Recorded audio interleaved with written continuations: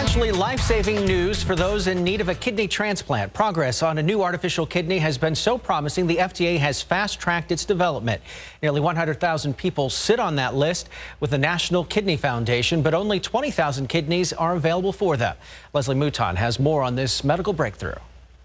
David Anderson has walked into a dialysis clinic 2,300 times since 1999. He comes 4 times a week for hours while a machine does what his kidneys should, remove toxins from his blood. It is a very time-consuming experience, and when my treatment today is finished, I'm going to be tired. Not a whole lot will get done tonight.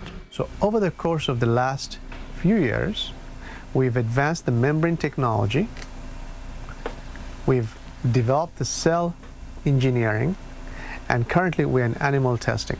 Bioengineer Shuo Roy is developing an implantable bio-artificial kidney. Artificial kidney would look like, it consists of 2 units, the hemofilter that would perform the functions of filtration, and then the cell bioreactor that would perform the other biological functions.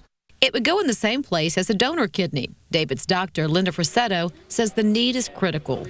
This would allow us to build kidneys, and then we could just put them into people. I mean, really, it would just be a totally astounding thing for us to be able to do that.